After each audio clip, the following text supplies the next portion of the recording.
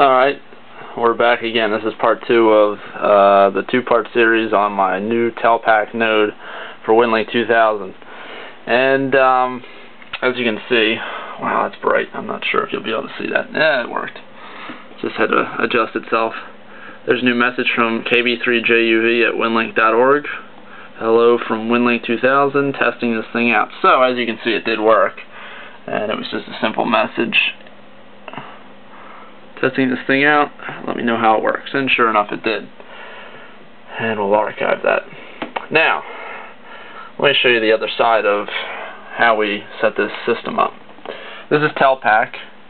This is a piece of software that not a whole lot of Winlink users use because it's on the server side of the Winlink 2000 network. Most people just use client software to connect into Winlink 2000.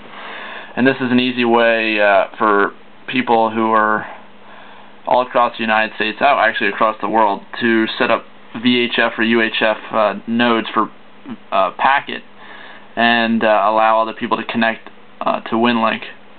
And as you can see, I'm using 1200 baud VHF packet for this.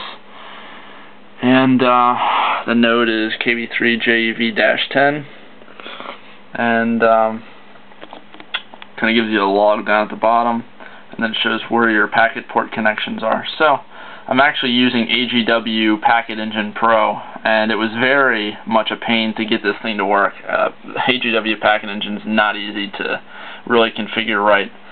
The hardware on this side is a IC706, which is basically my base radio, and a Cam Plus, Cantronics, and that does Pactor and Packet. Pactor 1. I need to make sure I say Pactor 1 because it's not nearly as fancy as the $1,000 TNCs that allow for Pactor 2 and 3. So, as you can see, 145.050, which is in the band plan for Packet. So, I'm within the band plan. Other than that, that's the new station for Telpac. It'll be probably temporary until somebody else decides to put up a permanent station somewhere on a higher tower. But until then, it'll work for Field Day 2007, and we're looking forward to getting some points for using digital and sending some messages. So this is KB3JUV, signing off.